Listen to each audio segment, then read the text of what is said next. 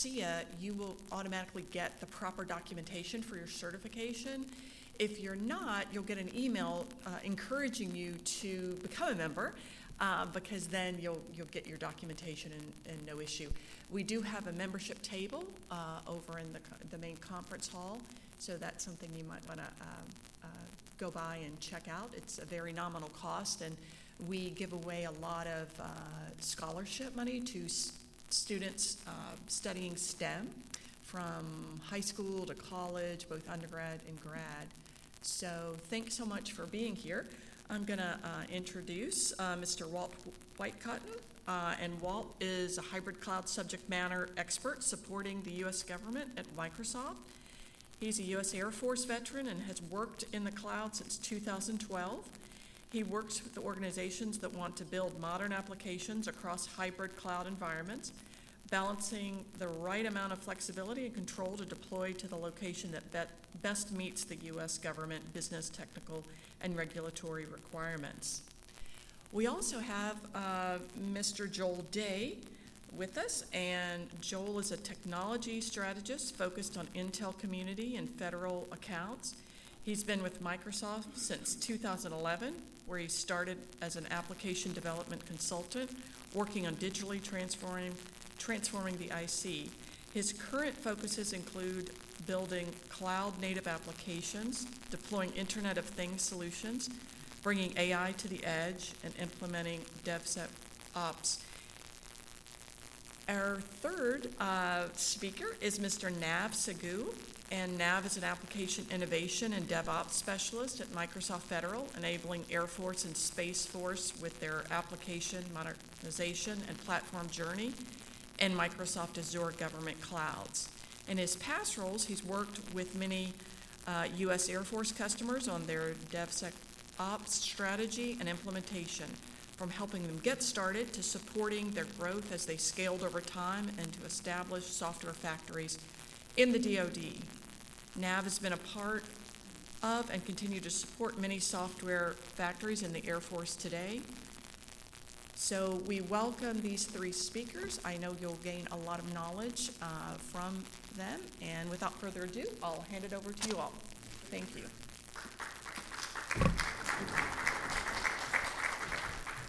Good morning. Thank you for coming. We've got a lot of content, but we hopefully have enough time to maybe at the end of this have about 10 to 15 minutes for Q&A. I'm Walt Whitecotton. Thank you, Mary, for the introductions. Nav is here, and then Joe will follow me. So we'll kind of do some handoffs relative to moving through these slides. The agenda, essentially real quick introductions, a little talk about change associated with moving to cloud and some of the things that we're going to advocate for with DevOps, and then some of the products and the features relative to what's happening at the edge relative to this AOR, and pretty much worldwide from a commercial business. And a little bit of information from our CEO. The challenge, I've been doing this for quite a while, started ABS 2012, literally 10 years ago today. We've seen a significant growth in the mix of legacy data centers, folks that have moved to public cloud, be it whatever domain. And then these environments have been essentially taking applications and spanning things from the legacy, the public cloud, and potentially to the edge. And then across this, typically two characteristics cover the requirement for this. In traditional speak in DoD, it's latency, the tyranny of distance. In this AOR, it's very critical, and then also the domain by which you operate at, which would be unclassified at TS. There are still to this day certain data types that cannot be moved into commercial cloud, even though they may have the accreditation for the data class.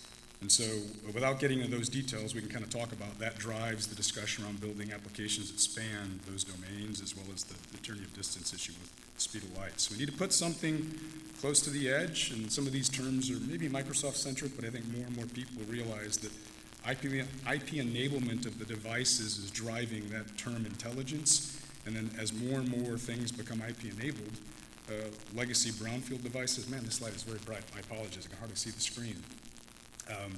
You think about the power that provides, like a daily commute advantage relative to your cell phone, providing you position and time, and maybe offering an alternate route to save our precious time. Some other things, as that becomes higher order magnitude, you start to think about things that everyone's familiar with the Tesla, the ability to make a car turn with an autonomous, intelligent system and making sure the confidence to make sure the vehicle turns at the appropriate time, is something that categorically goes wrong, very, very bad things can happen. More logic relative to what we're seeing with use cases specific to some of the tactical things that the organizations we support work on and to support mission. So that's kind of the backdrop, what we're building, and the tool sets that have kind of coined the term intelligent cloud and intelligent edge. I put down some thoughts relative to, we've had some delays with a certain contract I won't mention, but it's now evolving to the Joint Warfighter contract that has, I think, been suspended temporarily till December. But the idea is that change associated with cloud and adopting some strategies around DevOps, in particular DevSecOps, will start to build steam. I've talked to a number of folks, I see some familiar faces here, where at some point you've started your journey into the cloud, and now with what's happening with the intelligent edge growth and some of the IoT enablement and IP enablement, I think you'll start to see more and more importance relative to developing the right DevSecOps strategy. And if you think about, just the example relative to having autonomous systems out there, getting that, at scale and the speed by which some of the things happen from a mission perspective, we really need to get that right. And it's akin to like the legacy of the third offset advantage, as we move into the digital offset, enabling technologies are important to get right, especially with the speed, the power, and decision cycles that are tied to more and more automation with AI and ML. Those insights are really critical. And as you can imagine, with more and more devices IP-enabled, the amount of data to sort through and to derive insights, it just becomes an increasingly complex problem as we move stuff through the tyranny of distance as well as the data domains we operate from. Having said all that, there's significant benefits as you get a model, and in part the DevSecOps strategy plays a big part in that transformation. So if we do it right, the speed by which we can apply the logic with ANML, the outcome of that, things that are tied to what we've seen with organizations that moved to the cloud prior to some of the things we've lived through for the last 2.5 years, the pandemic.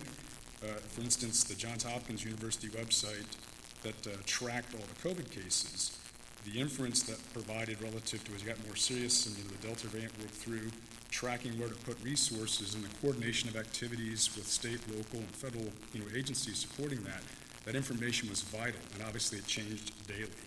So that ability to coordinate and predict things was an early testament for folks that moved to the cloud and that started to use that data across the edge environment. So it really provided the other two things, but tied to a better uptime and then lower cost. I think more and more folks are, as you move through other things tied to automation with cloud, infrastructure as code, configuration as code, all of these types of ability or technologies and capabilities that get you to a point where you can automate, make it binary, make it prescriptive, drive the transformation discussion in a really unique way because it's declarative, and then the standards that are tied to REST APIs in the cloud give you a lot of flexibility as well as performance tied to the automation. In other words, speed and accuracy. And that contributes to some advanced workloads. We can talk about those maybe during a break, but the security posture, multi-cloud operations, those become a lot more difficult from a threat or a cyber perspective to overcome.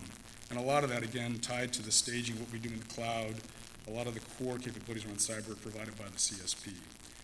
And then, as I kind of allude to in the 2.4, as you move through adopting a DevOps strategy, you get the benefit of rapid change and all the security benefits. So it's sort of a 2-for there. And I'm kind of drawing it back to, what does it look like, the picture in the upper left, where we are from a hyperscale cloud provider or a large data center. We call that the cloud or the core, and what's happening with the advent of a lot of the OTAs that we saw happen during the, and still ongoing relative to 5G exploration, that near edge, high performance, low latency kind of systems. But as you get further away from the data centers, potentially in a CONUS location, and then out to the edge, things like drones, I mentioned kind of the smart car or something relative to the phone, the data at the far edge, the ability to use some reason and logic there to derive insights is an area that's going to explode relative to just the number of sensors that are out there. And then the discussion around, applying that technology to the largest AOR on the planet. Obviously, we're in the Pacific this week.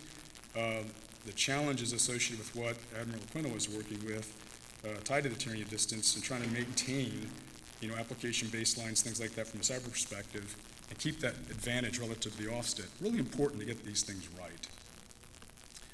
And I'm kind of bringing it back to the development perspective relative to software. And so a picture relative to how do we build code once and move that through deployment cycles, potentially to different environments. And the thinking there is that a lot of times apps are refactored relative to the domain they operate from.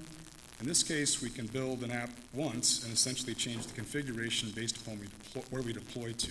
What I've illustrated there from the code, the build and deploy sections in the middle part of the slide, is where do we actually deploy it and work on it from a staging perspective. So the legacy of keeping something consistent and just changing the configuration for where we deploy is an important thing relative to the DevOps strategy, relative to the speed and agility and the things that tie all of this into a change tied to digital transformation.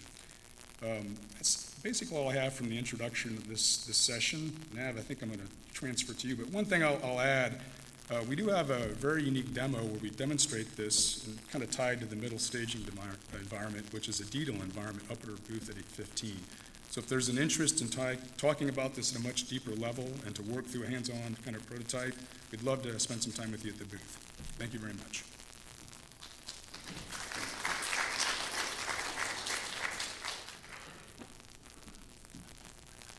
You got it. Thanks, Nan. Thank you. Thanks, Walt.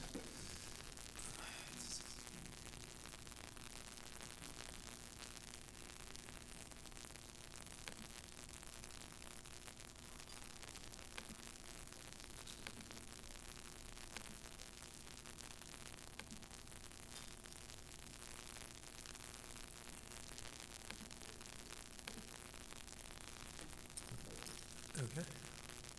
All right. Good morning, folks. How are you all doing? Can you hear me okay? Yeah? All right. Wonderful.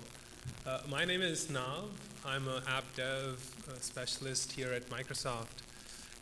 And sort of give you a little bit about my background. I've had a chance to work with many organizations across the DoD, primarily the Air Force, and I've been very fortunate and blessed to been part of some of the organizations that really saw from the very beginning that there's a new way of building and delivering capabilities for the mission. You know, we all know that in the DoD, particularly, it takes at least 5 to 10 years to get anything new out to the warfighter at the edge. And there was growing frustration across the DoD in terms of what can we do to change this? How is it that the commercial companies are innovating so quickly? How can companies like Netflix can deploy hundreds of times a day? How can Amazon do thousands of deployments across multiple teams? Yet DoD is still trying to figure out how to get a simple web-based application in production in a couple of months. So things had to be radically changed in order to figure out what do we need to do to change this paradigm where that commercial innovation, how commercial is operating in order to, today to be able to better operate and stay competitive. What can we do? Because DoD has same challenges. I mean, we're seeing what's happening with Russia and Ukraine. With China growing its power across the world. There's a real impediment that we have to figure out as DoD. How do we respond to this change, to this growing threat across the entire organization? So, I am, to give you a little bit of context on how this talk is going to go, Walt gave us a quick introduction of how cloud and then edge computing is becoming more and more foundational in terms of how DoD can continue to operate and deliver on that mission of being able to build something in a cloud-based environment, but at the end of the day, production is something that's running all across the globe. It has to be disconnected. It has to operate when it needs to operate without any network connectivity whatsoever back to the mainland or to some giant provider like Amazon or Microsoft Azure. So, the conversation that's going to follow from here on is essentially 3 case studies. And these 3 case studies are of innovation that's been happening across the Air Force for some time now. And the reason why I picked these 3 case studies is because I'm personally involved in some capacity whatsoever. with these three customers and organizations. But there's plenty of other examples out there. So by no means this is a comprehensive list. I know we have some representation from AFRL, and they're doing some amazing work with a lot of the organizations to support this innovation. So just as an example of what I'm about to present is just 3 case studies in the Air Force. How many of you have heard of an organization called Kessel Run? Nice. For those of you who are not very familiar, Kessel Run is the modern, so to speak, a way of helping AOC modernize the way they're building and delivering software for the Air Operations Center. Just as a quick backstory, the way it got started is Colonel Enrique Oti, who was at that time in charge of the organization, he had made a visit out to IUD in Qatar, and he was looking at, and there was a couple of people from the industry, particularly a guy from Google was there, and they were trying to figure out, what is DoD doing, how are they currently operating their mission, and they saw that a couple of airmen were trying to figure out how to plan tankers for an upcoming mission, so that airplanes could be refueled as that mission is being executed. And they just saw the process, people on a whiteboard with all these lines, quickly lines, check marks, then somebody on a desktop, with Excel file running some computation, right? And then somebody creating a PowerPoint on the side. And this is how, for the most part, we see a lot of mission is being executed. When that delegation that was visiting IUD Qatar came back, they said there has to be a better way. This is something that can be easily done in a digital manner. What can we do to streamline this where we don't need 10 people just to figure out which tankers need to be up in the air, and how do we support that for an ongoing mission across the different theaters? So that's where the journey of Kessel Run started. They said, let's go work with some modern organizations who know how to build software in modern ways. Let's use digital platforms that enable developer productivity, that really streamline the way you can get into production. That way, you're having to focus less on the infrastructure, you're having to focus less on the technology, and you can focus more on the mission. Because at the end of the day, that's what matters, right? DevOps is not about the tools and the technology. Yes, it's fun, it's nice. As technologists, we can talk about it all day. But at the end of the day, if it's not helping meet the mission objectives, if it's not helping the transformation of an organization, then it's, there's little point in, going down that journey and making all that investment.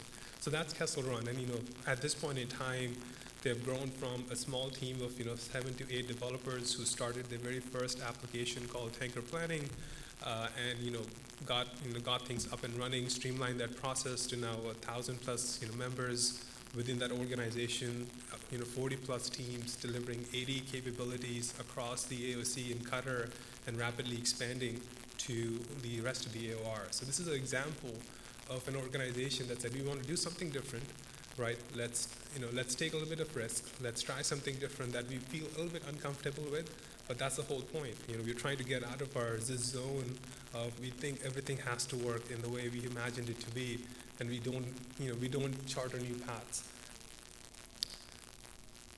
Another example is an organization from the Space Force, right? This is Kobayashi Maru, and particularly they have been focusing on a similar mission but around space. How to streamline and improve the way we are able to execute the mission. Space agency is relatively new, and they're trying to figure out how can we take on the innovation that's already happening and start from a much more modern platform in terms of building and delivering capabilities. Frankly enough, some of the folks who started this organization at Kobayashi Maru, they actually came from Kessel Run, so they had that mindset. They had seen how software could be done in a different way, and they brought that mentality forward. And lo and behold, within a couple of months, they got their first application deployed in production using Kessel Run's platform, Meteoroid, and from there onwards, it's rest is history.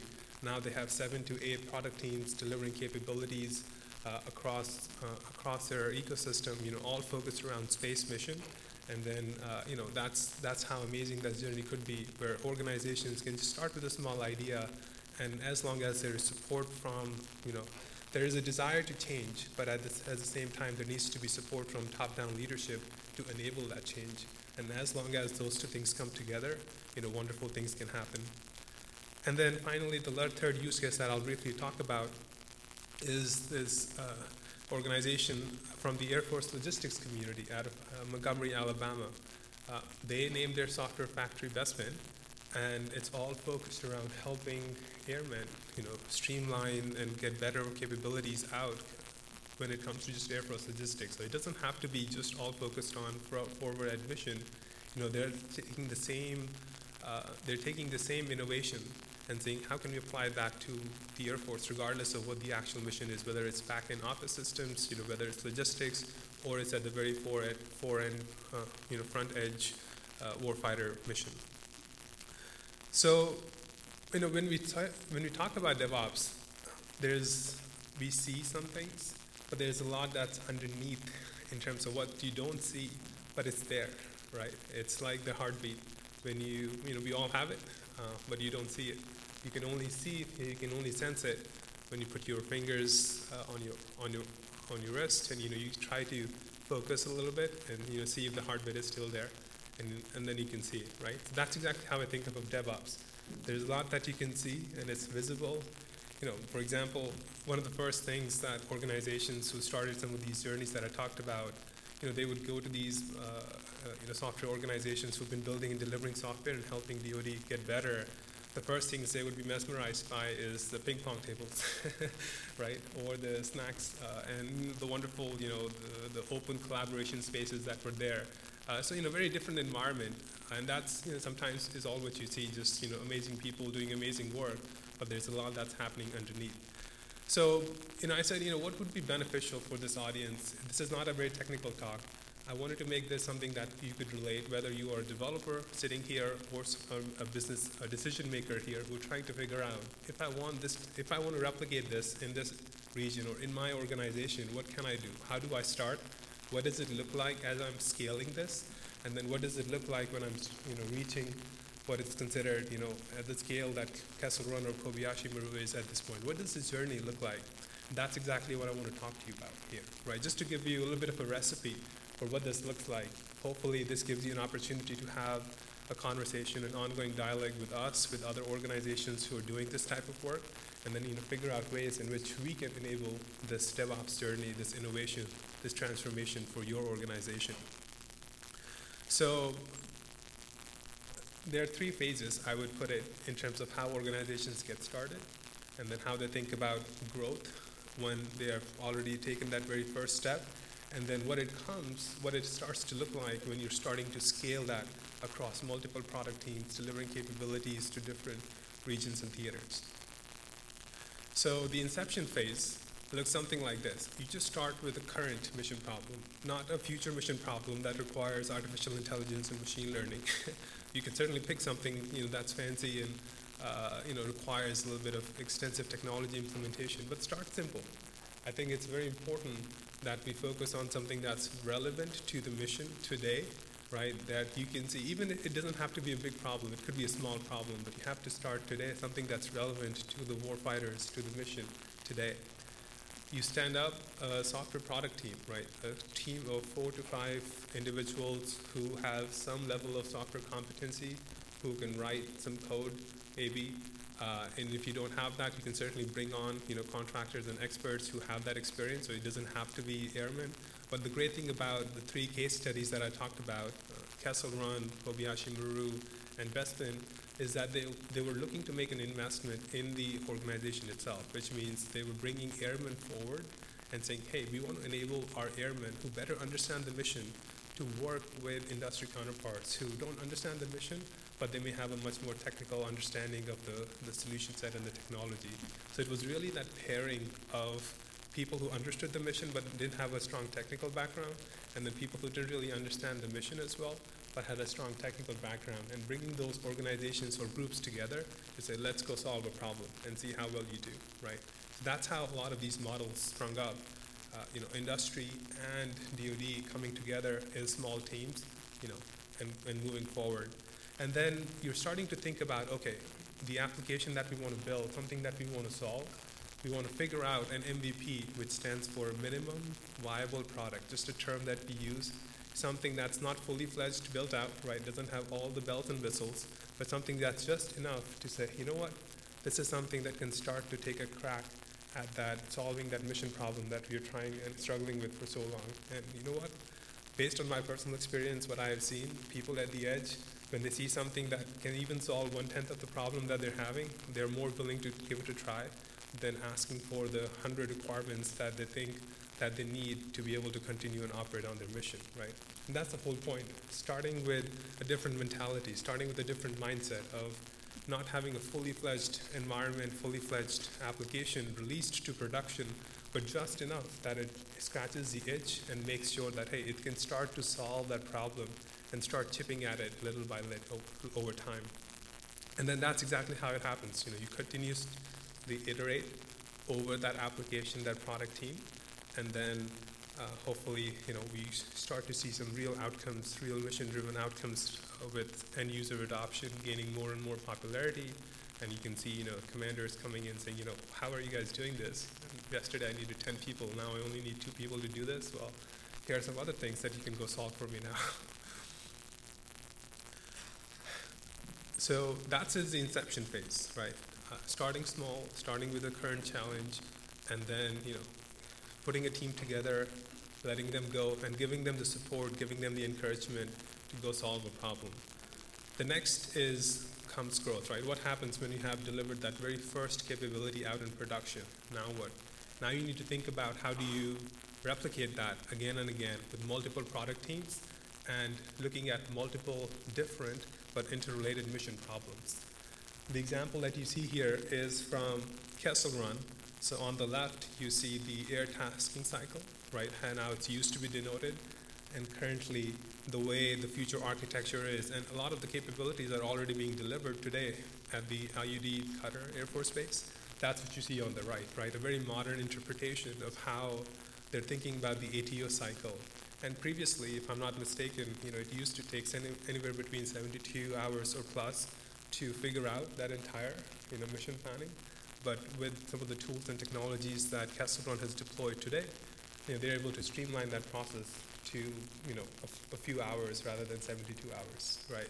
So it's starting to see that, this Uber air power, this concept of, when you request something, it's there, like we see when we request an Uber or a Lyft today. Similar mindset of how do we streamline that entire process so you can make better decisions, you can make decisions quicker, and you can respond much better to what's going on in the field. Once you have a set of interrelated problems that you're going to go after, right, and you have a strategy, right, you're not just picking, random things, you have somebody who understands the mission and how to go about organizing or solving different interrelated problems that can come together. The next thing you're probably going to look at is prioritizing a set of your core mission problems using, I would suggest, web-based applications, but that may not always be the case, right? That's what I'm saying. You want to prioritize something that can be easily deployed, that can be easily scaled. But I know, DoD Air Force mission is huge, it's large. Sometimes you need desktop-intensive applications that need graphic units and other things. There's certainly, opportunity for us to talk about those. But, start with something that's relatively modern that you can easily deploy in a cloud-based environment. And then if you need to, you can run it at the edge, right? So here I put some, just references to some open source technologies that are very popular both on the industry side. Pretty much 70% or 80% of the enterprises out there are either building in Java or they're building in .NET, and that's why I put those there. And then for the most part, a lot of the industry has just, decided that the modern way of building and delivering software capabilities, they're using 2 tools particularly, Docker containers and Kubernetes. Again, these are just technologies that have come out over the past 5 to 6 years, and they have grown and seen a level of maturity and adoption in the commercial side, and you're also seeing great adoption in the DoD. So these are great technologies that you should be thinking about among many others as you're building as you're starting to build and deliver, those capabilities. And then finally, this is something that I've seen some organizations miss, and that's why I wanted to mention this and emphasize it's very important that as you're starting this growth phase in your organization, you want to make a commitment to investing in the personnel at different levels, right? And that investment has to come in making sure you're enabling a culture that is supportive, that has a growth mindset, where people aren't beholden to the same hierarchy that typically DoD is beholden to. Like something, trying to level the plane a little bit, where even if it's a small airman who has a great idea, his idea is still valued as much as somebody who's a little bit upper in the chain of hierarchy. Thinking about organization culture is very important to start to think about that. Again, there are many ways in which you can proceed it, but again, fostering an environment where it becomes nurturing, supportive of people and teams who are building and delivering these capabilities, and it's not just in the organization that's building it, but also helping your end users and their culture, which is very rigid right now, helping them understand how this is going to work, because it's a learning process for them as well, not just for the organization that's building and delivering capabilities.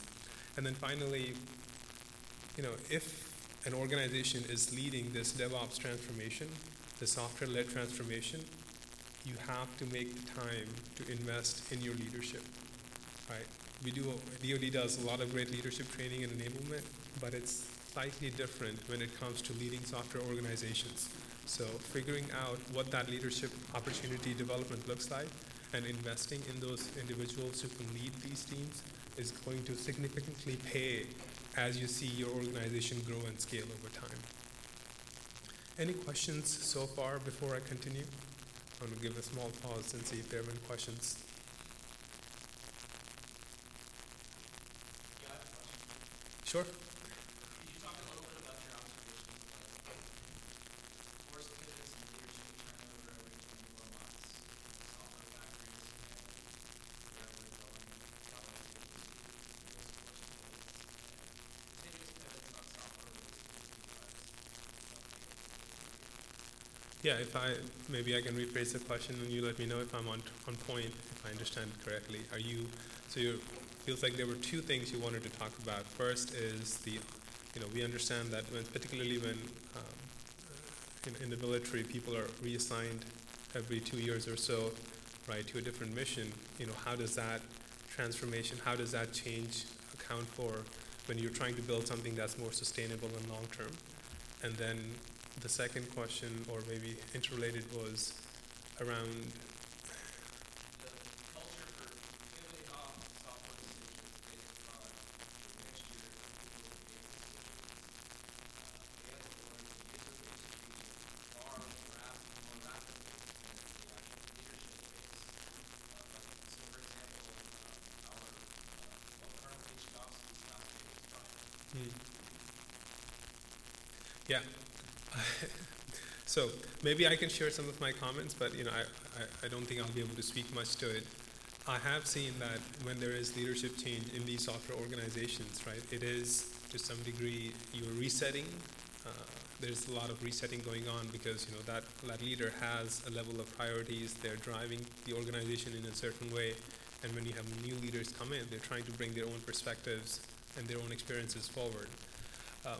And they come back, they come and they look at what's going well and where they think the organization is struggling with it, or there might be opportunities to further accelerate the mission towards. So, there's no easy answer to this other than what the leader that is about to lead, what they can do is really help the incoming leader understand the history of the organization, how it's grown over time, where they see the current challenges, because they have a lot of insight and depth living in that environment for over the past 2 or 3 plus years. So being able to share that, and the new oncoming leader being able to take on that responsibility and understanding like where the organization has been, and having that context to be able to then figure out where they want to take the organization forward. So that's where I'd see when it comes to leadership. I know similar impacts I've seen across different product teams themselves, particularly within the product teams when you have airmen who are part of delivering the capabilities. When you see a lot of rotation, it becomes very difficult for that team to support that ongoing rotation of airmen who are coming in, maybe helping drive to a certain degree, but then every time you have a new person that's part of your product team now. You have to help them ramp up, understand a little bit of the context around how their product's built, where it is, and what the future roadmap is. So those are some things that I think every organization has to figure out over time. What I have seen is that there has been a heavy emphasis in having a core team that's primarily led by contractors who are there for the more longer term, and then helping airmen rotate in and out. That way they're getting that experience, but it's not the airmen who understand the mission and continue to be an important element of the team driving the solution forward. But there's something that's a little bit more steady presence in the organization, through contractors, to be able to make sure that, hey, the organization can continue to deliver with this ongoing change across different levels in the organization. I don't know if that even answers your question, but some of the thoughts that I have at this point. Sure. Thanks, Joel. So, when you're in line of the three themes that I talked about, right? The first was around thinking of multiple interrelated mission problems, and you saw the Kessel Run, thinking of the ATO cycle holistically, not just about pinpointing one particular problem that they want to go solve. You did that in the first phase. Then thinking about the, sort of understanding what technologies and tools you want to bring into the play, because that's going to play a part in helping you achieve that mission. And then thinking of the investments that you're making in personnel. A lot of that investment is going to be happening across these multiple buzzwords that I put on the slide, right? Starting to think about, remember I talked about, having a different mindset when it comes to building and delivering capabilities. This is how you start to enable and educate the individuals within the team and empower them to make this transition by giving them an opportunity to understand and practice principles from lean startup, where again, you're not thinking of building the fully fledged application that meets all your 1,000 requirements, but just enough, a single slice that can satiate the appetite a little bit, and then starting to build on that again more and more. Thinking of principles like design thinking, there's these principles or these practices around product management, around user-centered design, test-driven development. They play a very important role, and this is how, for the most part, industry is building and delivering capabilities. We will hear Joel talk about the Microsoft story, and you'll hear him talk about the changes that we did in the organization and how we restructured the organization around product, around engineering, and around other groups to enable that cohesion, to enable that productivity, as well as software development that can accelerate. The next thing you're probably thinking of is, all these product teams that are building applications, right, for the end user, that mission, they're not going to be super successful if there is what is considered the foundational teams, as I call them, that are not providing them the right tools, the environments, right? Somebody has to be there providing them the core infrastructure, right? The water has to run, the electricity has to be there, and the power and cooling has to be there in order for the teams who are building the mission applications to deliver capabilities. And I'll say this, a lot of the product teams get all the visibility and the kudos and high fives, but these teams are doing a lot of the heavy lifting so that product teams can do what they're doing and do this amazingly well. So these teams often get unrecognized for the amount of effort and time they're putting in, but they're doing significantly, if they're doing their job well, they're significantly improving the way organizations can build and deliver capabilities. So foundational teams typically consist of people and individuals who are managing platforms. And these are typically application platforms that application is running on to include the underlying infrastructure, right? These are individuals who are helping develop these platforms, deploy these platforms, support these platforms on an ongoing basis. You might involve individuals, because of the way DoD works. In the commercial sector, we don't have to get clearances to be able to deploy application in production, but maybe in the DoD, that's a hard requirement. So one of the things that's becoming more and more prominent is teams who build software don't necessarily need a DoD clearance because that's not something that's required. Maybe they have some representation there, but people who are running the applications in production, in operations, do need that clearance. And that's why you see a surgence of this new role called application operations. People who are not developing the application, They're still part of the product team to some degree, but they're more responsible for just running the application and supporting that to the different teams that are building and delivering capabilities for the warfighter.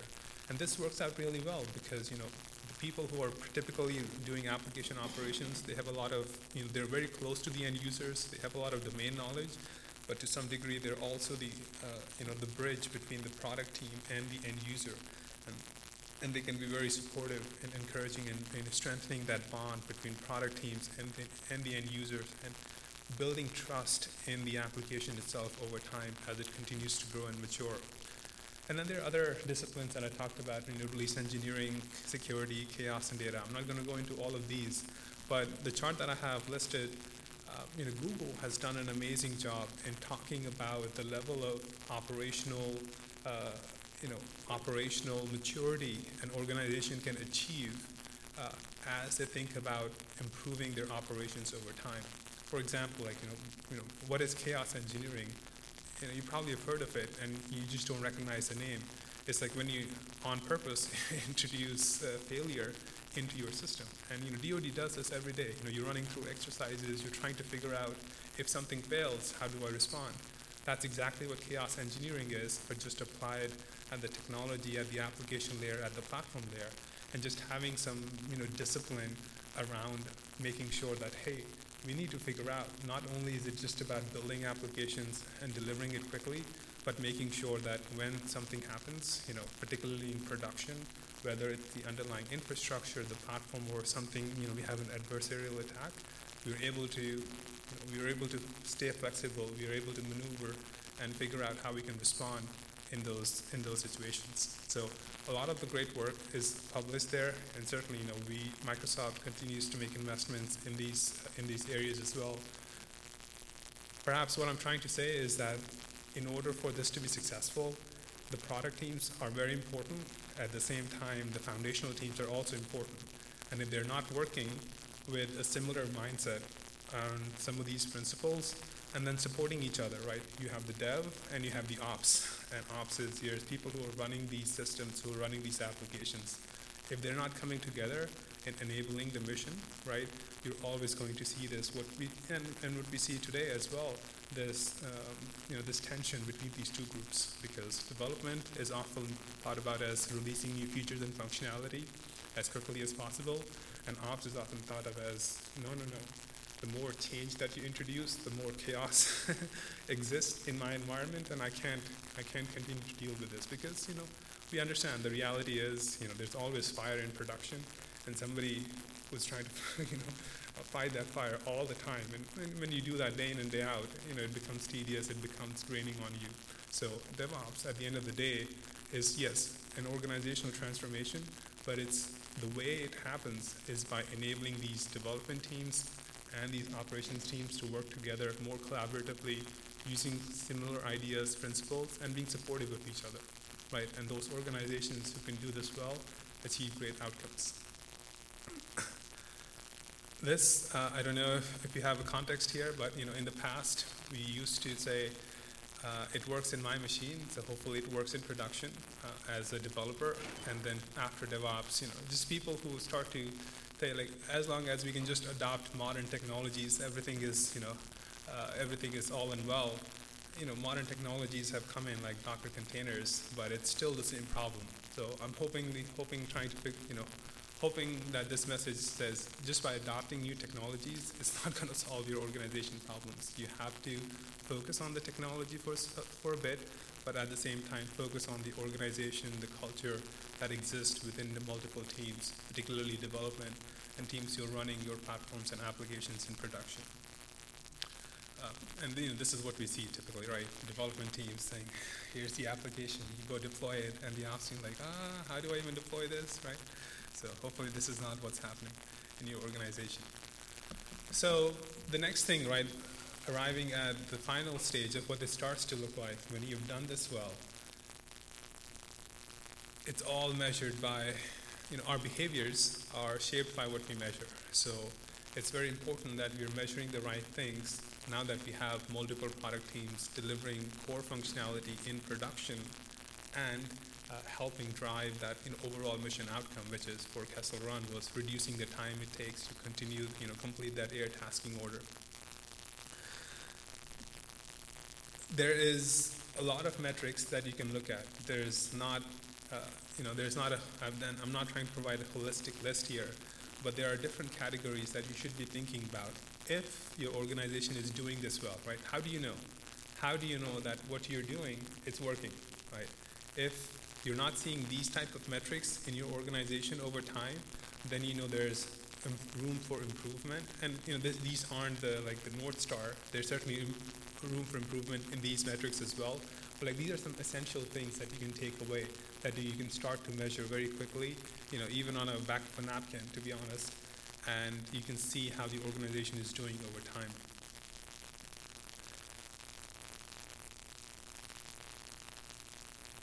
So in product development, what I've seen is that for teams who are able to do this effectively, and the underlying platform's there, the underlying infrastructure is there, regardless of where that production is, they're able to deliver applications, right, from initial conception of the idea to the first deployment in production within 90 to 120 days.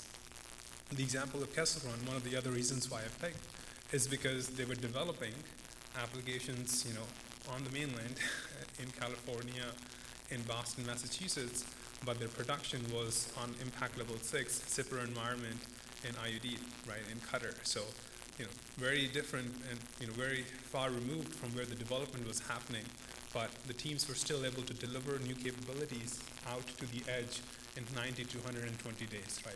So if you're starting to see those metrics in your organization, you should say, we're doing something right, and we should continue to support that. If you're seeing increasingly product teams taking longer and longer to get into production, there's opportunity for improvement there.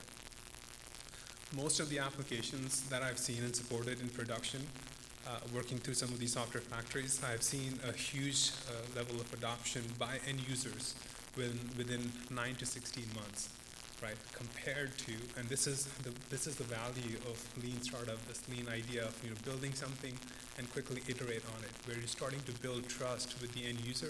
And they're like, this legacy system, it just keeps on falling down.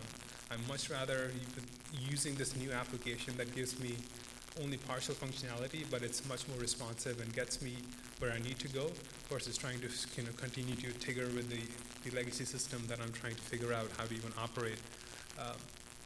And then, again, it's a range, but application teams are able to do much more frequent deployments all the way to production, right, regardless of where it is, in hours or days at a minimum, right?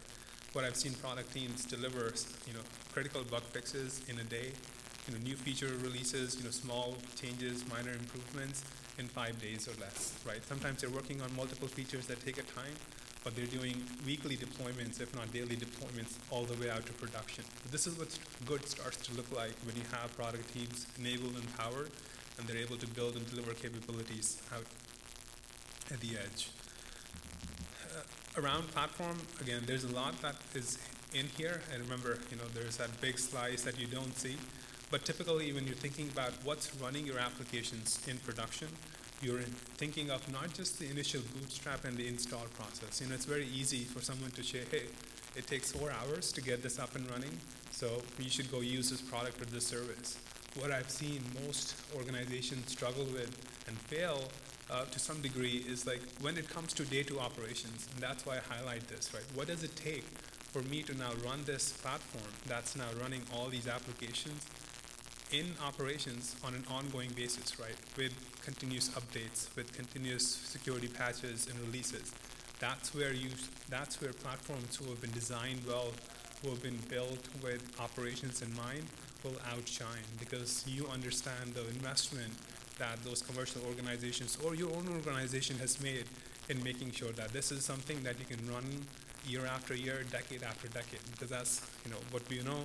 That's how the lifetime is for a typical application in DoD, right? You're running it for at least 10 to 15 years, if not more. So you want to make sure that the underlying platform is as secure and as updated as the product and the applications that are running on top. The other thing is, thinking about mean time to recovery.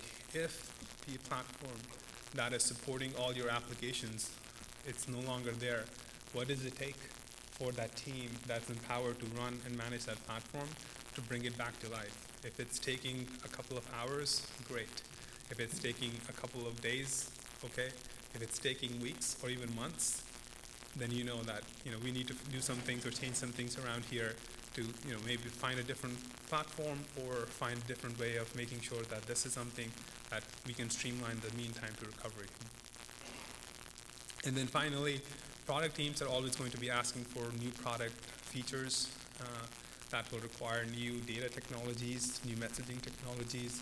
So one of the things that I've seen is, what denotes a good platform from not a good platform is the ability to empower that innovation that's being led by product teams by bringing new data technologies or new messaging technologies and other supporting services that an application needs and making that part of the holistic platform overall.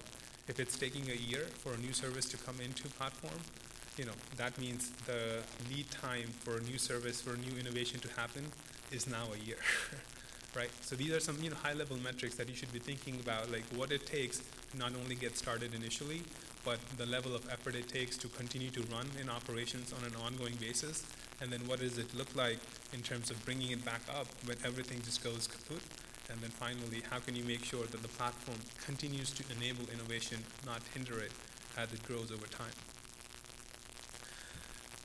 In terms of application performance and monitoring, there is a lot that you can look at, right? And this is, again, a very, very streamed down list of some of the core metrics that product teams need. They don't need a lot of fancy dashboards, but they just need, simple telemetry around what's happening, how much traffic am I getting, am I seeing any latency in the responses of my application from end users, am I seeing any errors, am I able to scale my application when I need to, what sort of events, application restart, bootstrap times, and just simple telemetry is all application teams need to be able to have a level of visibility and insight.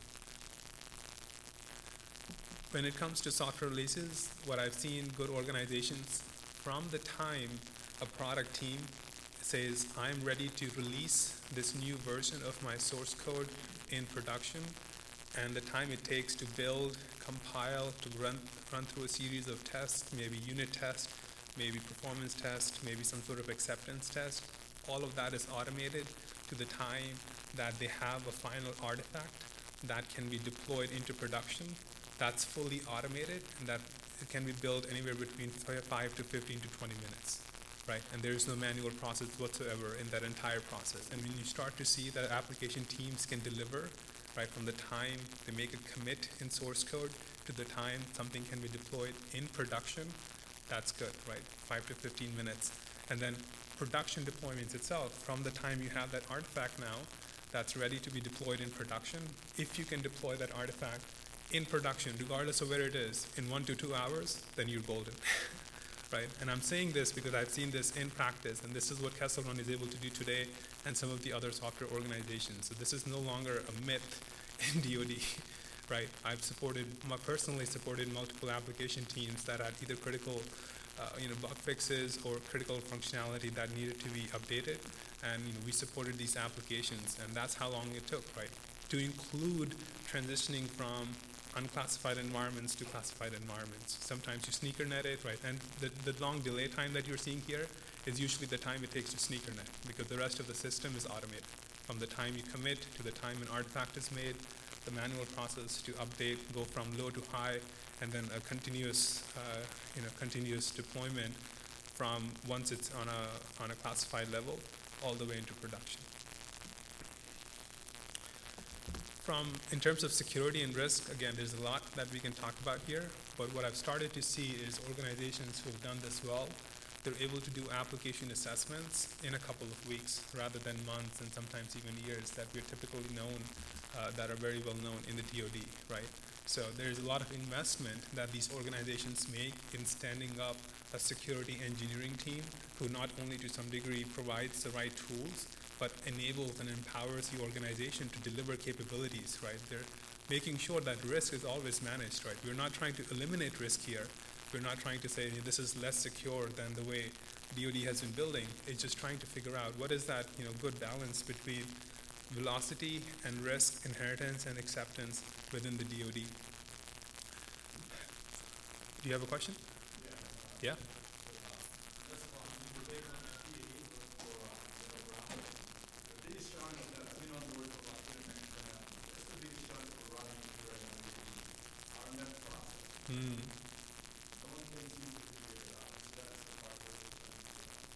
Yeah, and I think it starts with the conversation, to be honest. But then we can certainly bring these organizations who've done this well, talk about what they're doing in much more detail in terms of how they help, from the very beginning, how they have security at the very forefront of product development. So it's not something that you're thinking of once the product has been fully built, and now you're having to think about security testing and DT and other things, right? Operational testing. Security is baked from day one in product development and how product gets initiated. And then the other reason why this is streamlined so much is this idea of inheritance, right? When in the traditional model, what we have seen is DoD says, here is the entire architecture, my infrastructure, my platform, and my application. And anytime that application needs to go into production, I have to accredit that entire system. And that's what takes months and years to accredit. The paradigm change that these software organizations have brought forward is this idea that once I accredit the infrastructure, it's accredited. I no longer have to accredit it again.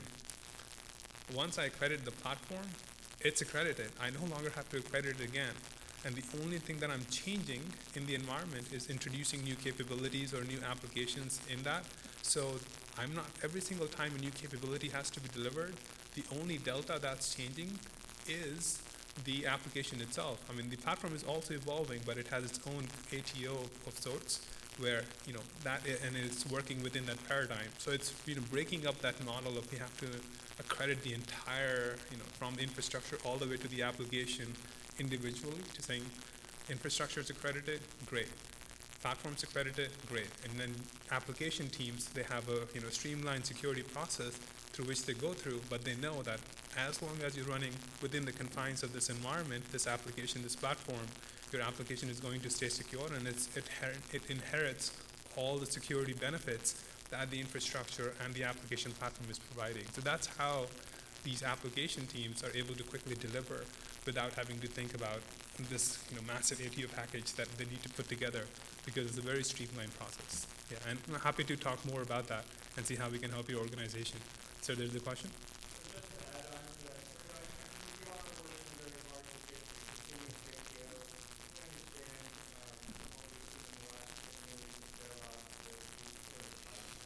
Right.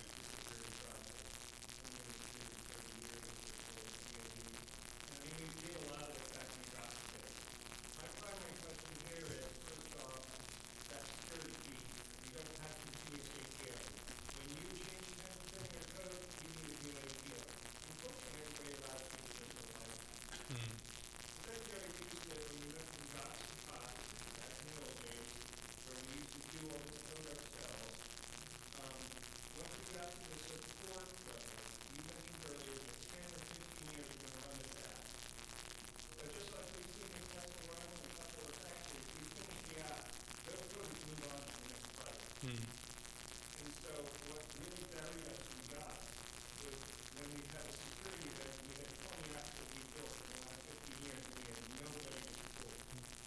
Could you talk to, and I have not seen the word support in any of your slides, how did that capability support is 5 to 10 years? Yeah, that's a... Okay, thank you. Yeah, that's a great question. In terms of support, I think we're still trying to figure out, to be honest, in terms of what the long-term support looks like, because this is so new in the DoD right now, and I'm just trying to understand what the support model looks like 10 to 15 years from now. But one of the things that I talked about previously, if you hear when I talked about application operations, right, that team likely is the one that's going to take on a level of support. Say that again, sorry?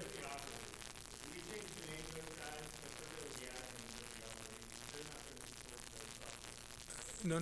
So maybe I misstate what the intent and the purpose of application operations team is.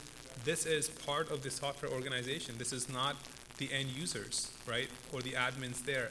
This is part of the software organization, and one of the charters that they have to take on is figuring out how to provide that long-term support, because they are so close to the front-end user, and they're the ones who are running this application day in and day out to some degree while it's being used in mission. So even with people who are rotating in the application operations team, there's going to be a certain level of, they have to figure out that model where they can continue to support this even as people rotate.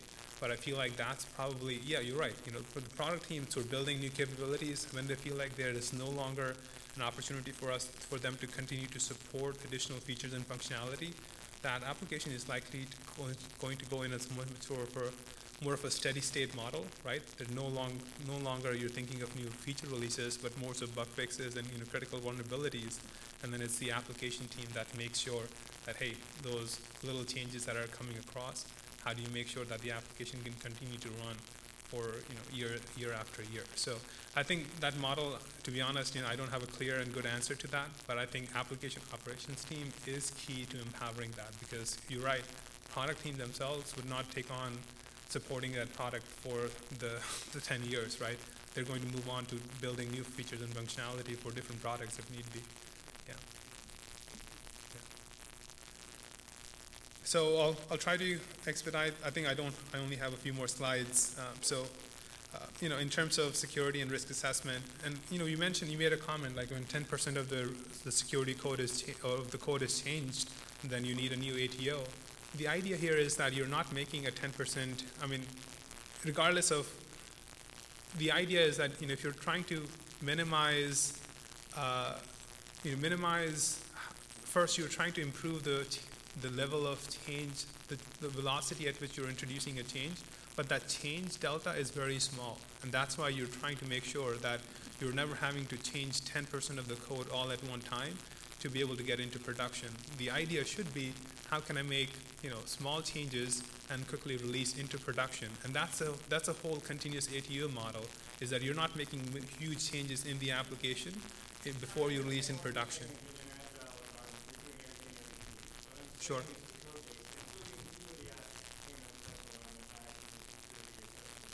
Okay. Basically, from the day you gave the first capability to UI, a year later, after you've done 5 more releases, we have double the code. So that's way more expensive. Sure.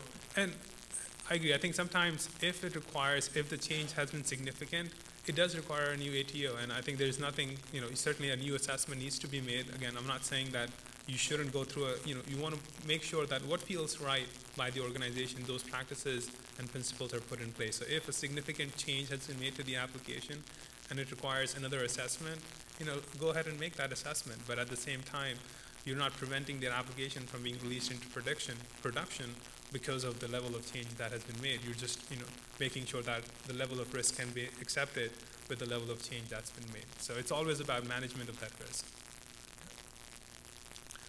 And then, when it comes to, for the most part, I've talked about the different teams. I've talked about the development teams and what sort of metrics you start to see.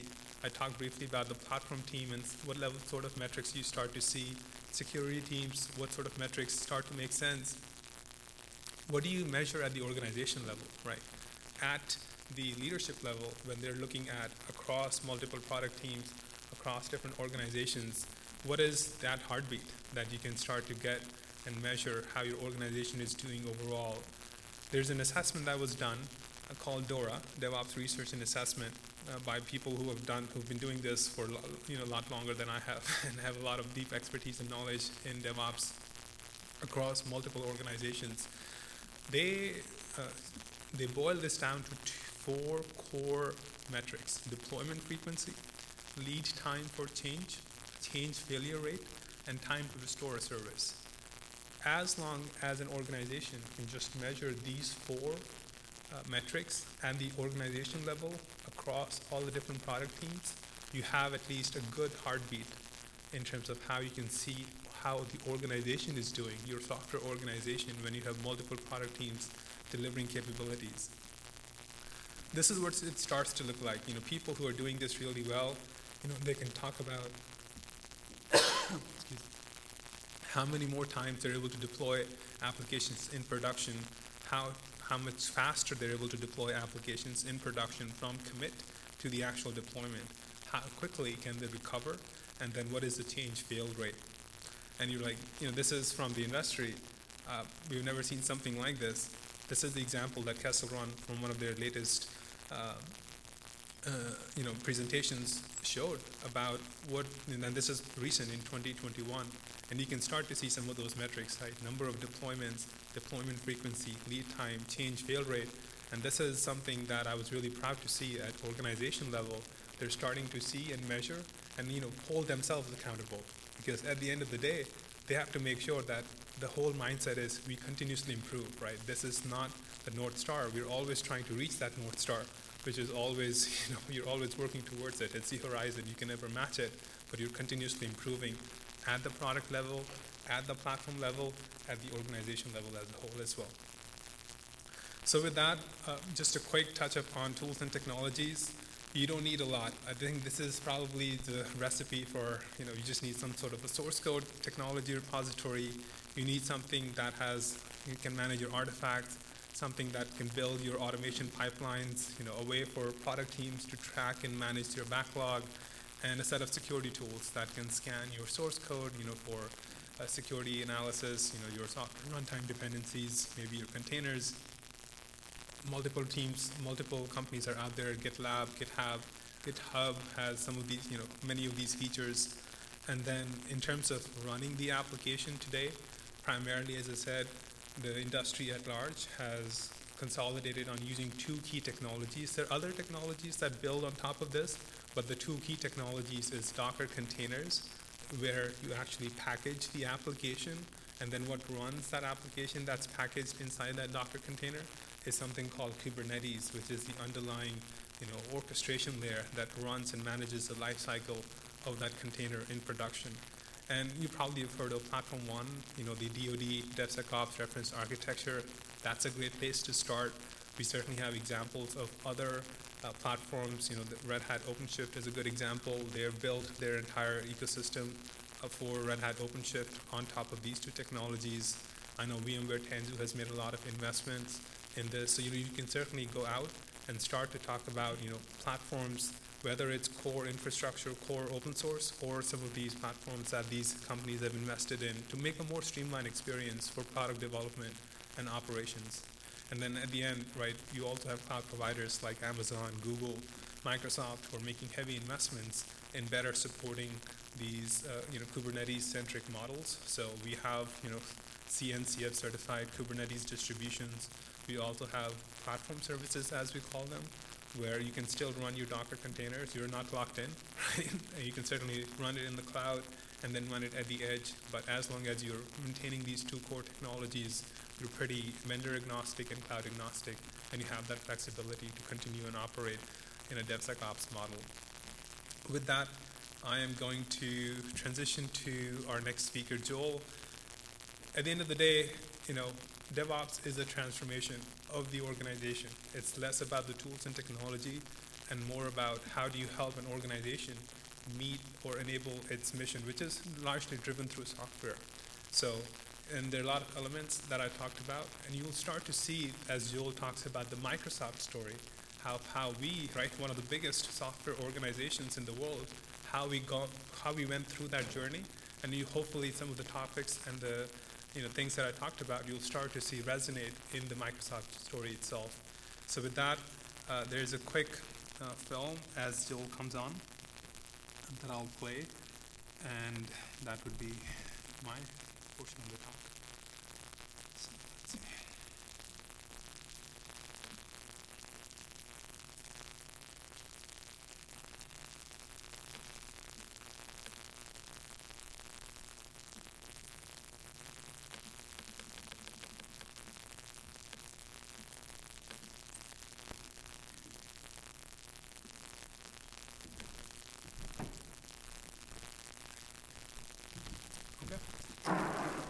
But Holland comes in for a pit stop.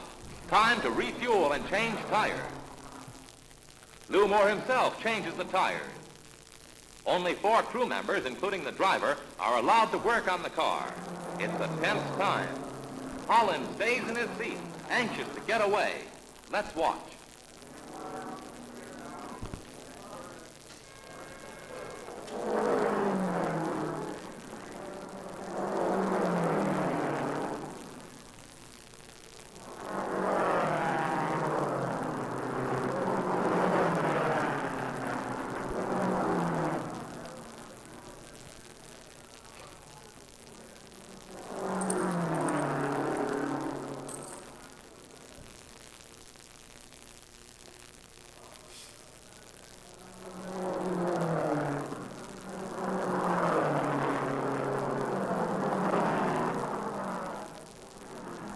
Tires are changed at last. A crewman polishes the windshield as Holland moves away just 67 seconds after he stopped.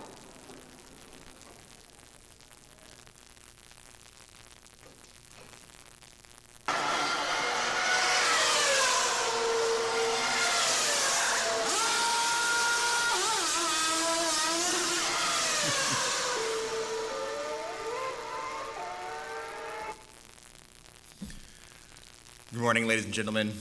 So my name is Joel Day, and thank you for being out here. So I like to do a few things whenever I talk about DevOps. One of those things is wear my lucky DevOps shirt and show this video. The reason I like to show this video is it kind of demonstrates visually what we mean by the benefits of DevOps.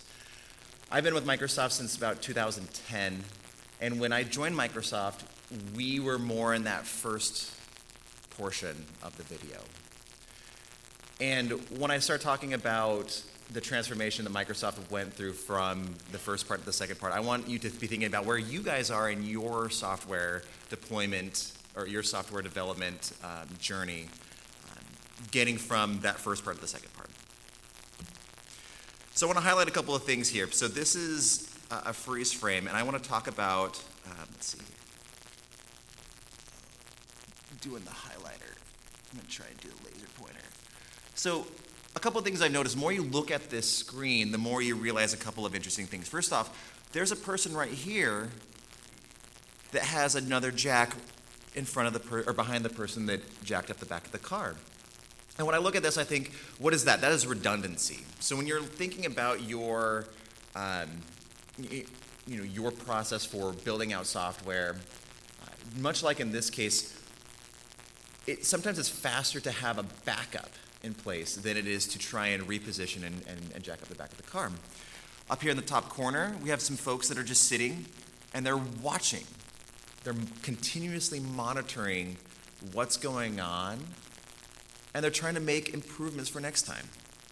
You have multiple people on the bottom that have one role. They're highly cohesive.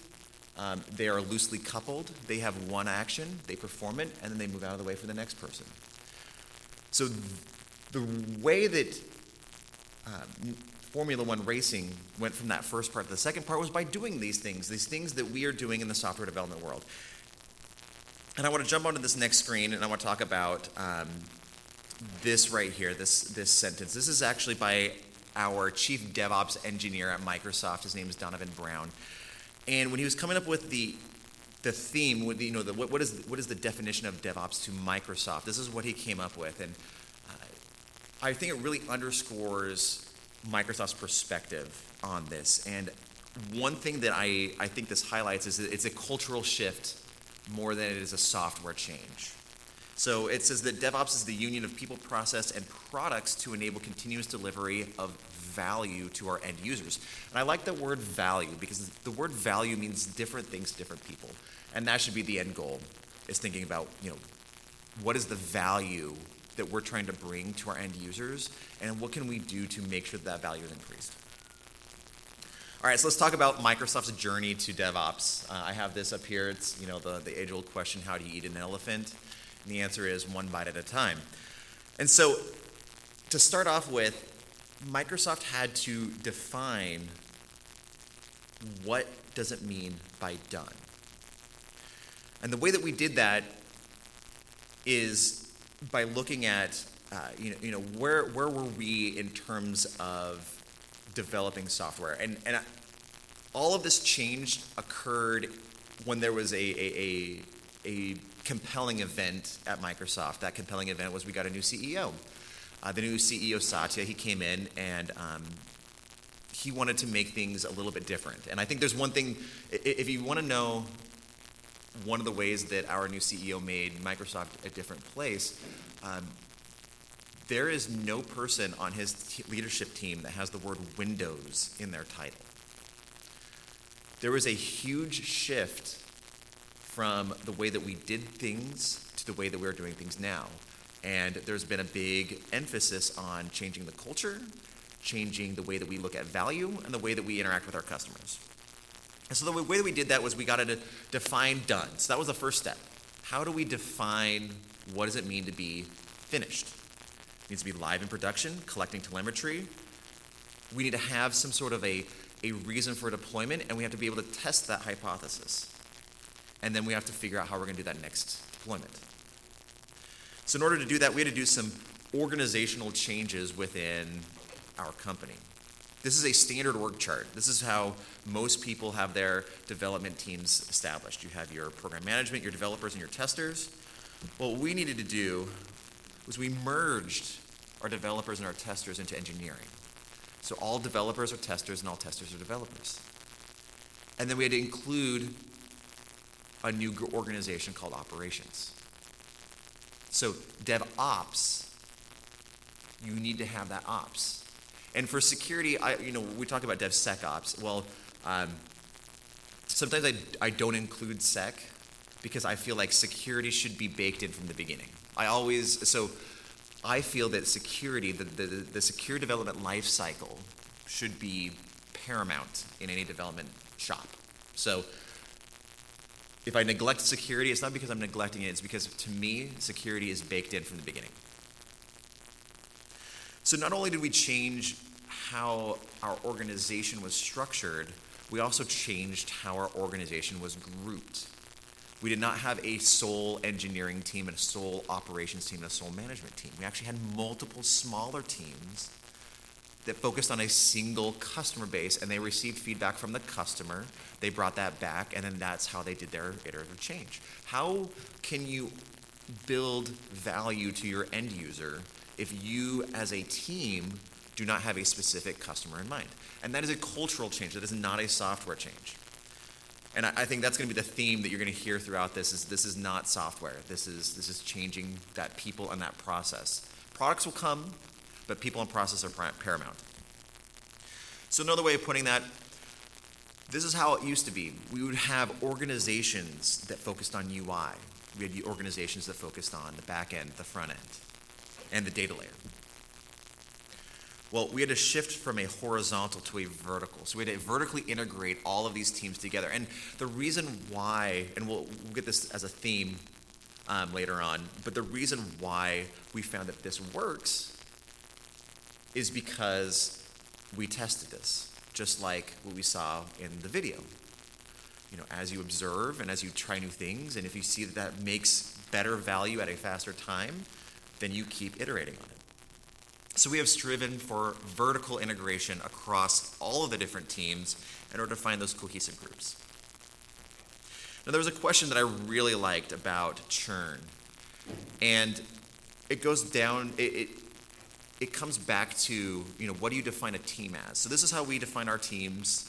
They need to be physically located, proximal. This was, pre-COVID, you had to be in the same area, but now it's, you can, with Zoom, the world is your office. So you need to be cross-discipline. You need to have those security experts on your team, each team. So we had clear chartered goals, and we had objectives. Each team owned a feature, and each team owned a product and their own production. Now I want to talk about churn because that is something that is very interesting within the government space. And I've been developing software inside the government since I was in high school. I started it as a GS5 right when I was graduating from high school, working in the J6 shop as a help desk technician. And what I found is I would rather, write a script to fix someone's computer on a phone call than actually go in and log in and fix the computer. And I found that I was spending like 3-4 hours writing this script to fix a single issue, and other folks were, they were closing 3-4 tickets during that time, and I was only closing one. And what happened was, we started, and we'll talk about, you get what you measure. We were being measured on how many tickets were being closed, and someone was coming saying, "Hey, Joel, your ticket numbers are lower than the other folks. How do we improve on this?" And what I found was I could take all those scripts I was writing and I could deploy it across multiple people. Instead of having, one ticket per customer, I was opening one ticket per issue and closing, 15 different issues. And so even though the number of tickets I was closing was lower, the amount of actual value I was delivering was higher. So I've been developing software for the government for a very long time, and what we see is there's a lot of churn. You have rotations, people come in and out, and that is not unique to government. In fact, at Microsoft, we have this awesome exercise. It's called the sticky note exercise. So every year, every product team puts up their, all of their members on a sticky note. And every single developer has the ability to take their sticky note off of that product and move it to any other product that has an open spot. Now what that does is it drives a very interesting culture, because what that enables the developer to do is say, hey, if I'm not getting the support that I need on this team, I can take my sticky note and go somewhere else.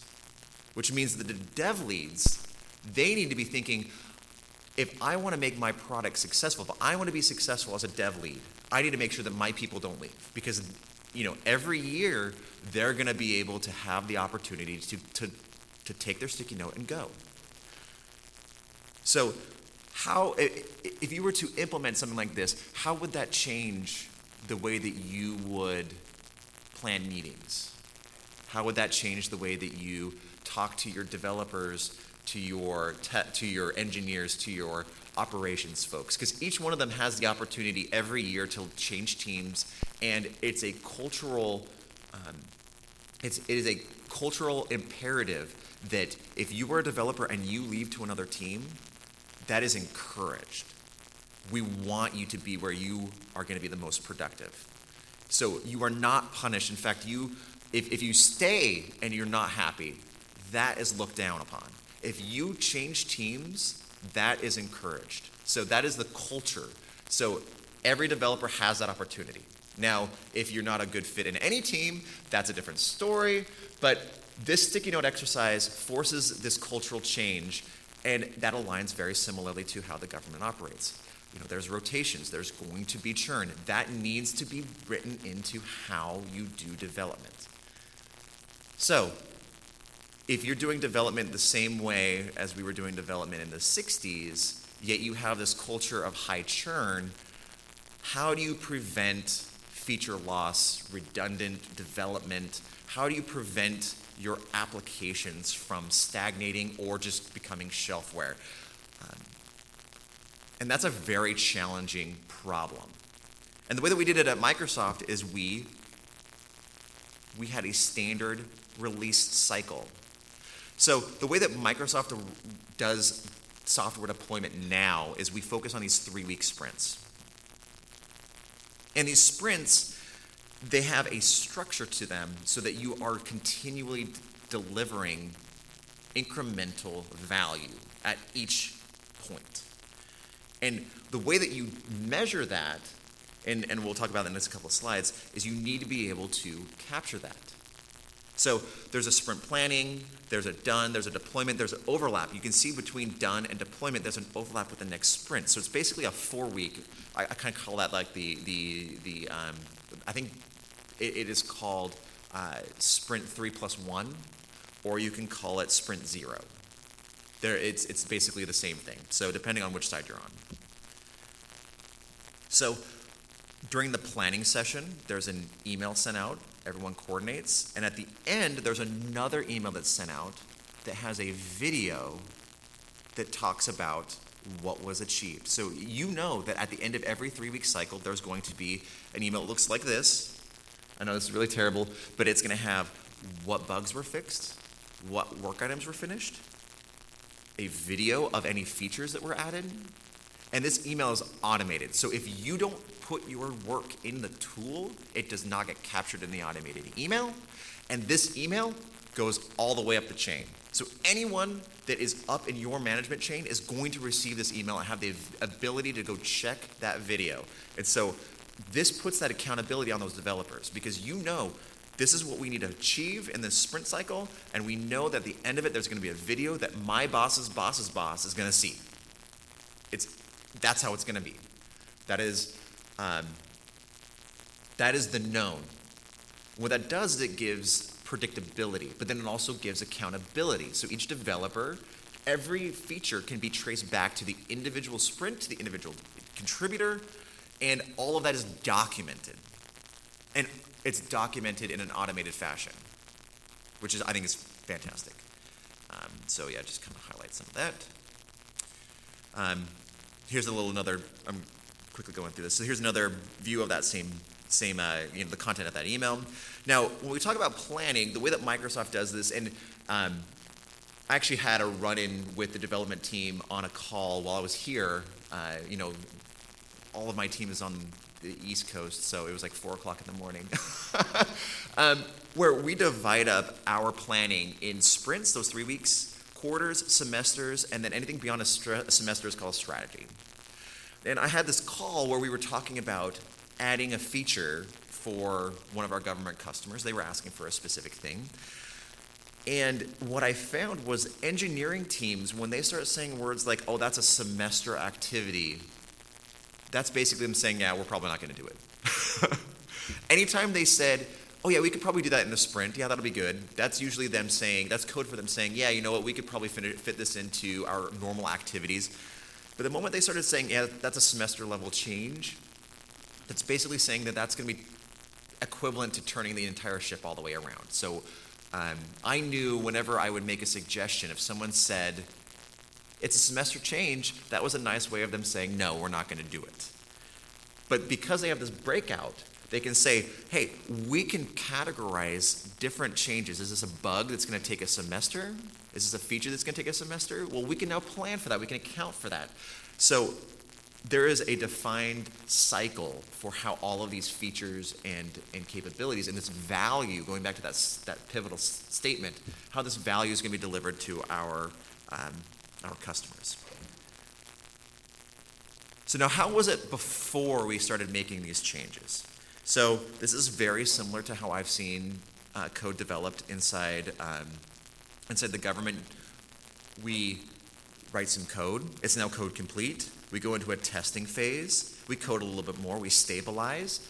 And, we have this release. Well, if the timeline for this entire cycle is more than one project manager's tour,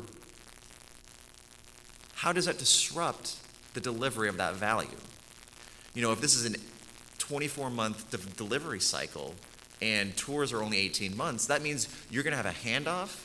And I don't know about you, if you've ever, stepped into a new project, the very first thing you do is say, well, that's not how I would do it. This is how I would do it.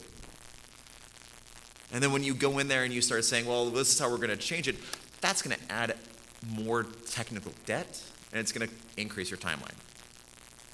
So instead of having this kind of a life cycle, and with it, I think of this, I actually met the Internet Explorer team when I was in college. It was a very interesting discussion. Fun fact about Internet Explorer. So when Internet Explorer 6 came out, the entire team left to other projects, and the only people that were left on Internet Explorer from the time that Windows, I think it was 98, to the point of, I think Windows Vista came out, the only developers were security developers. There was no feature developers on the Internet Explorer team. They followed this kind of a pattern, that whole test and stabilize. They lived in that for like 6 years. And there was no innovation that ever happened. And what it took was Google Chrome coming out. Chrome came out, destroyed the presence of Internet Explorer. Internet Explorer basically vanished once Edge came out. There was a compelling event. So when I look at this, I think of Internet Explorer. Don't be Internet Explorer. This is the new way that Microsoft does our development. We have these small cycles. Now, what that gives you is a pattern that looks like this. Now, if there's churn, if there's a end of a tour, and you have a new leadership coming in, well, the disruption isn't that big because you're continually developing and adding that value. So to answer the question about how do you handle people coming in and out, well, if your sprint cycles and your continuous delivery of value is at such a smaller scale, at a smaller time scale, that disruption, you may lose 1 or 2 sprints, but that's a month. That's doable. But if you're having these 6-month, 12-month sprints, and you lose one of those, that's extremely impactful. So one of the ways that we maintain these sprints is we have a thing called technical debt. So each individual developer has a metric. There's this is the formula. You have the total number of engineers and the total number of bugs that you can support on your product is that number times 4. You cannot have more than 4 bugs per developer on your team. And if you do, then you do not get any new features. You will have to spend your entire sprint fixing bugs. So what that does is it forces your developers to not only develop new products, but they have to also be testing it so they don't have bugs, because if they only spend their cycles fixing bugs, they can't release new features, which means they don't get, whatever their value that they're trying to deliver to their customer. We have a dashboard. I know it looks really terrible up on here, but basically what it's saying is we capture, how many, and this is a little bit better view, how many bugs each developer has assigned to them. And if they're green, that means they're under that threshold. If they're orange, that means they're above. And if they're red, they're way over that. And that way we can track and say, hey, this developer right here, he's writing these features, and because a bug got put against that feature, it's now assigned to him directly. Maybe we need to talk with that individual and say, hey, how do we make it so that your coding or your development, your product deployment is not getting as many bugs pushed out? And that comes back to one of my favorite things. You get what you measure. So these are some of the things that we measure at Microsoft. And these are some of the things we don't measure at Microsoft. We do not measure lines of code. We do not measure burn down. Going back to my example at the very beginning, when I was a GS5 working in the help desk in the G6 shop and the J6 shop, I had less closed tickets than the other people because I was automating everything and I was fixing a bunch of them. Well, the moment that I was said, hey, your ticket number is down, what do you think happened? I think the best way to describe it is from one of my favorite Dilbert cartoons.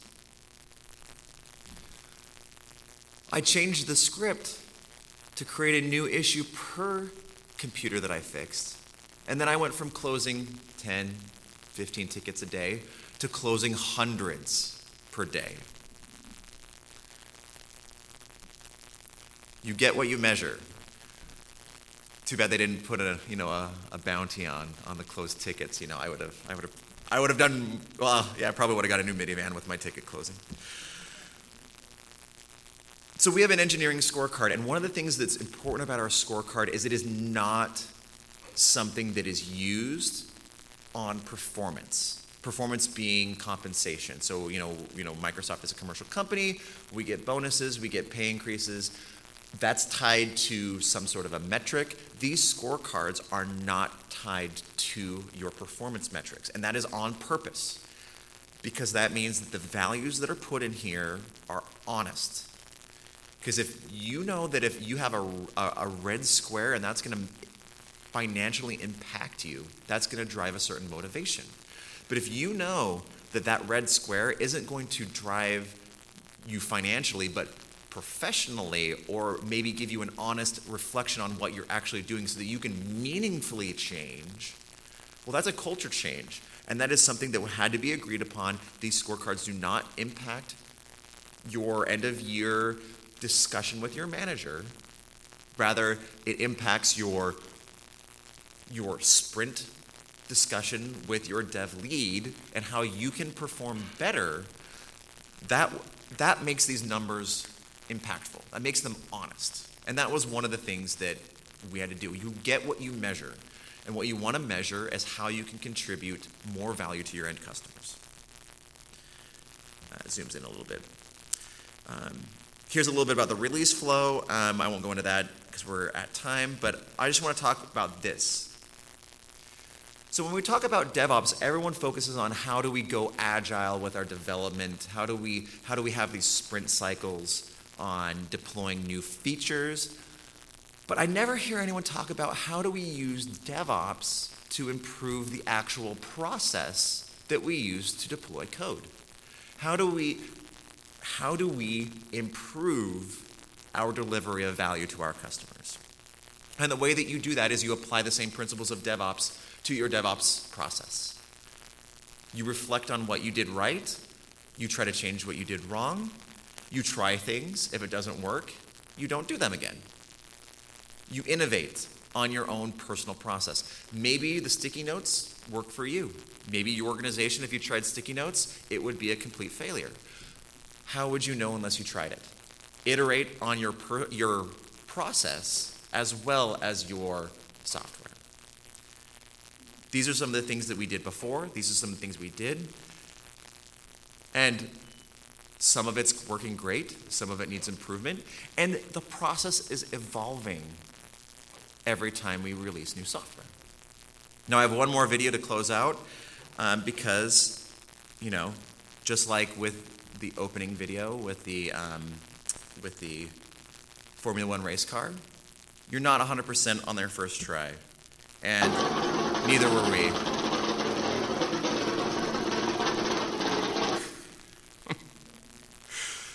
All right, and with that, I'd like to thank everyone for coming out. And if there's any questions, feel free to stay after and come and grab us. And all right, thank you so much.